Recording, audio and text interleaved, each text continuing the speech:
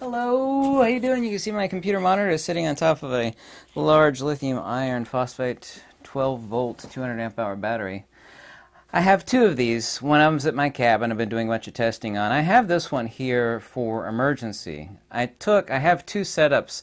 They were charge controllers and power inverters. One goes to a lead acid battery bank, and they nearly killed me getting them there. They're 150 amp hour golf cart batteries.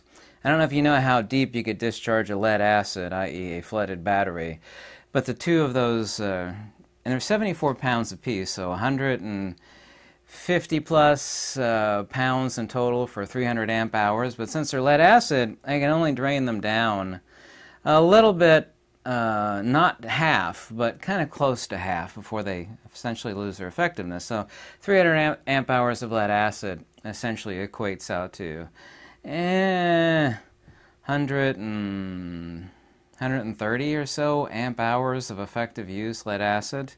I actually know a lot about lithium, and even though this, of course, is a lithium iron phosphate battery, it's not a lithium ion battery, which, by the way, you have no issues of leaving this in my wooden cabin or, in your car or whatever, because it's not, prone to going boom or anything like that. There are countless videos out there you can look yourself of puncture that they actually won't go off. I had a buddy of mine actually cut his apart. They are ultrasonically welded, so they are waterproof up to the point where, of course, the terminals are both flooded, for example, and then, of course, you're going to short the battery out.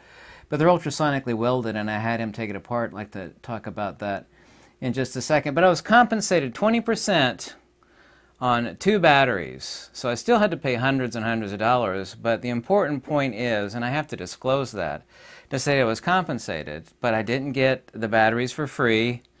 I still had to pay hundreds and hundreds of dollars, and I got that after I decided on which batteries to get, because I looked at all of them out there, and these are actually using car batteries, basically like all of them are, designed for electric EV cars. The important thing, of course, is the bus on it. I only pulled up one picture here. Did I have it? Oh yeah, I got all three pictures here. You can actually see the array of the 8 here. And I had my buddy take a bunch more pictures than this. He just sealed it back. He used one of those Dremel tools and zipped around the edge and took the lid off. And here you can actually see the 8 lithium ion, or LiPo. I should say LiPo, but lithium ion phosphate batteries, but extremely good welds. I didn't think you wanted to see like 20 pictures of this. But after all the research, I found out 90% of the batteries out there like this are identical. The difference, of course, being in the bus and how many deep cycles this will take. They actually advertise all lithiums are the same, even lithium ion and lithium ion phosphate, and they don't like extremely fast discharges, and they don't like to be dropped down to zero. I'd like to actually say something. A lot of the battery advertisers out there say you can drop it down to zero. Well, you can, but that will shorten the life. That is nothing to do with, and of course there's bus protection, and bus protection is what differentiates out a lot of these batteries. But I've wanted to find the best lithium ion phosphate battery for the best price. In other words, really good, really cheap. Currently it's on sale for $5.89. I have the links below. So was I compensated for 20% on two batteries? Yes, I was, but I still had to pay many hundreds of dollars, but I made the choice with my own money. So that's full disclosure from me on these Power Queen batteries. I got my little Klein tool over there. I actually sit at rest at 99%, which is 13.4 volts. Yeah, 12.8 volt on this. They actually have a 300 amp hour, but these I think are 44 pounds. A lot, basically half as much per as the 150 amp hour flooded or golf cart battery. So one of these, if you got two 150 amp hour deep discharge lead acid golf cart batteries, not that you could deep discharge a lead acid that much, you have in effect at 200 amp hours more use. Say you're disconnected off of your charge or off of your solar, you have more use off of a single 44-pound this, the Power Queen battery, than I do off of 150 pounds of 300 amp hour deep discharge golf cart lead acid batteries. One of two power options, like for traveling. I keep mine at the cabin. But one or two very lightweight things for travel. I have one of these. It lets you choose on a little button a lithium-ion charging. You don't want to use a lead acid for charging, lead acid charger for charging up your lithium. This little lightweight sucker. These are like $40 for charging your lithium, and of course I have a cigarette lighter adapter. They can actually plug in, or USB adapter to plug into, not USB, but cigarette lighter adapter to plug in to charge this. Or I have a couple of these. I would recommend 200 watts minimum, unless, of course, because everybody's going to stop every night, and that's why they have one of these, is for emergencies and for night travel, to power your fan. By the way, I have one of these. It will go all night long and all day if I unplug the solar. Two of these efficiency mini fridges, my fan and my computer, and the speakers to power my music for my computer. It's actually a Mac Mini. Two high efficiency 60-watt LED bulbs, and what else? My computer, my two lamps, my fan all night long, and two mini fridges. Just one 200 amp hour. 2 days only disconnected from power and disconnected for recharge. Like your CPAP machine. I don't have a CPAP machine, but some sort of like your oxygen, emergency medical supply equipment like CPAP or emergency oxygen generator, which has its own lithium pack, or your fan, or just any off-grid situation where you're going to want to use your computer, something to keep you comfortable. Mini fridge, however, the portable mini fridges are the ones that are about the size of an ice chest, about the size of this battery actually. Plug that in to keep your drinks cool and your computer, just emergency, also to run your computer and to charge your cell phone and whatnot. Recommend a mini inverter, but what I have, and it's extremely portable, and they're these lightweight. This is 100 amp hour solar, and this only weighs, I think, about like 12 pounds.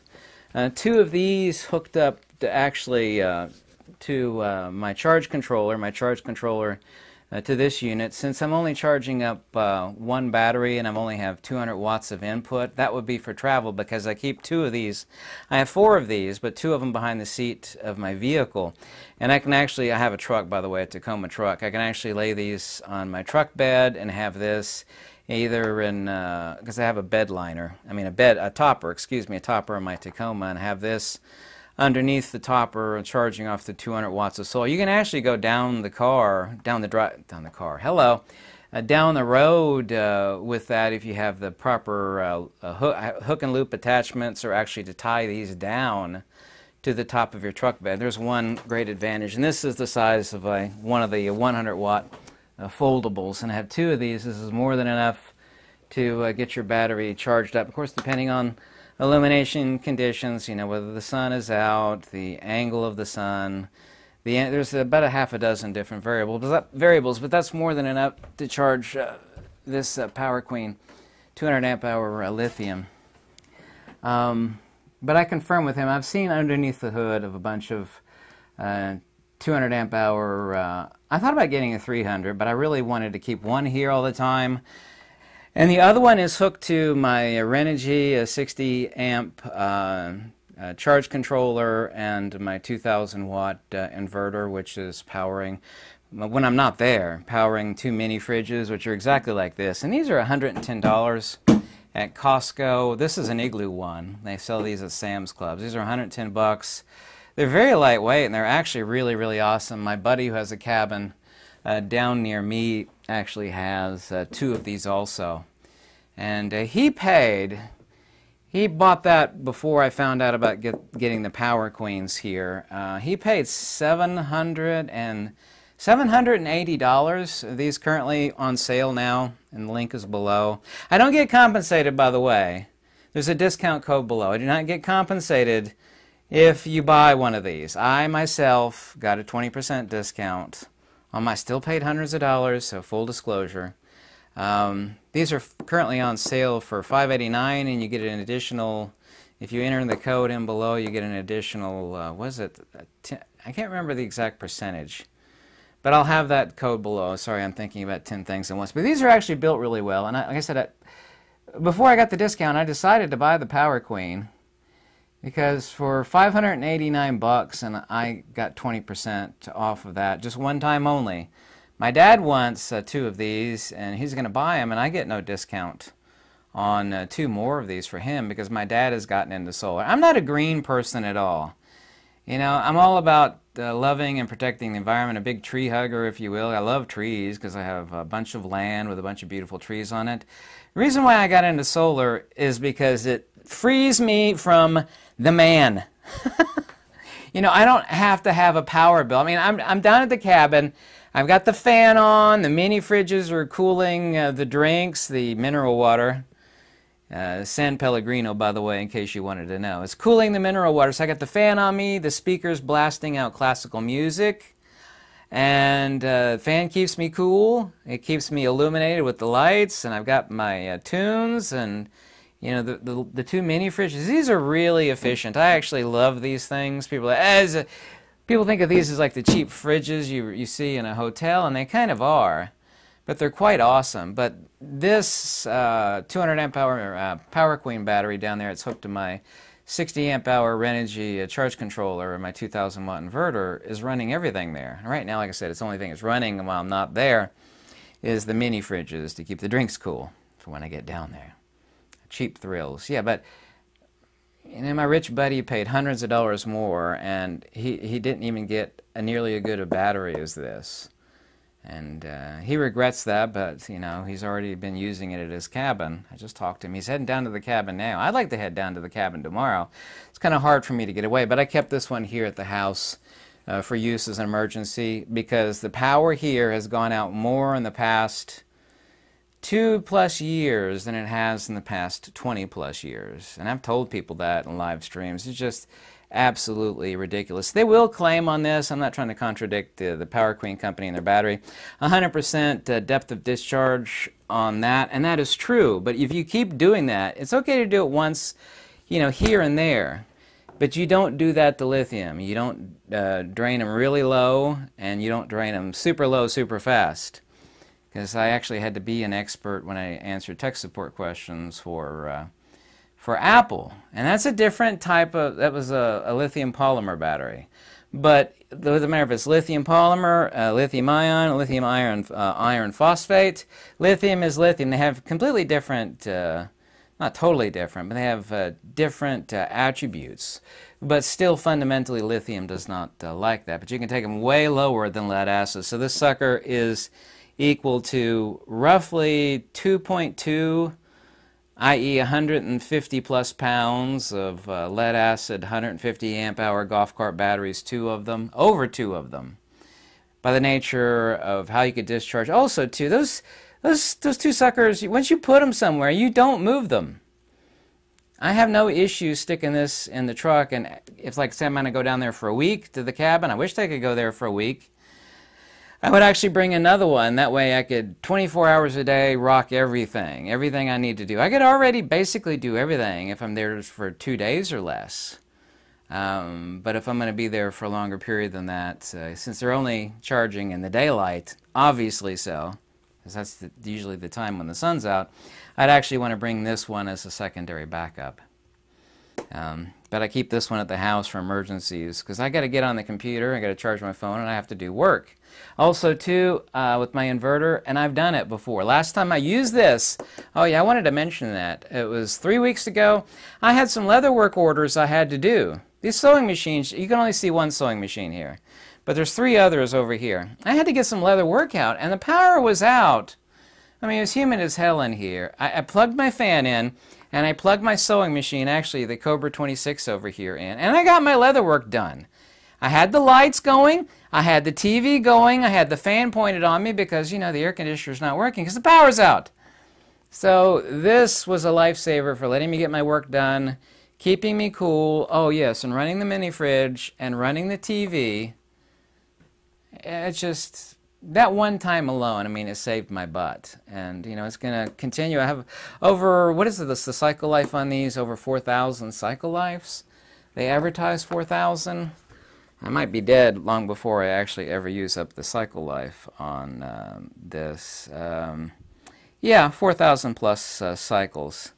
That's assuming you don't drop it down to 0 every time you use it. You can do that now and then on a lithium, but you shouldn't be doing that regularly. That goes from lithium ion polymer, lithium iron phosphate, and I have no issues of any burn issues because there's no puncture issues and there's none of the issues that people normally associate it with on lithium, and keeping that at my cabin. But it's extremely well built and extremely inexpensive, and I'm extremely happy with it. I've done plenty of testing by keeping it at my cabin. And I know things are running there now because I had my buddy check. Even though I haven't been down there in a couple of weeks, I had my buddy check my cabin out and go in there. He has a key to it. And check my battery and make sure everything is doing everything it's supposed to be doing. So he's checked it twice. He goes down there all the time. He's actually down there now. So there we go. You can check out the links below. I get no compensation if you buy one of these batteries. I'm telling you, I did my research and I wanted the best for the lowest price, and this is it. Because I'm not interested in giving out false information because someone's, you know, pulling my strings like a puppet behind the scenes on any product. I hate that, and no one's doing that here. I did my research before buying this, but I did get compensated by 20%. But I'm not compensated going forward, and my dad's batteries will not be compensated either. So he doesn't want those giant lead acid batteries either. I have them because I can't return them, and they're down there as a secondary backup. But they're just hideous. They also, too, they off-gas flammable acidic gas. I guess you knew that also, too, about lead acid or flooded batteries. Anyway, thanks so much for watching. If you want to get one, it's in the link below. I can actually attest to it, and no one's pulling my strings on making that statement about these being the best lithium iron phosphate batteries for off-grid, emergency, for travel, because I've got it at my cabin. Very, very happy with it, and I'm certainly glad at the price. Even without the 20% discount that I got after the fact, I'm still extremely glad I bought them and did my research on them. So, thanks so much for watching, and have a good one.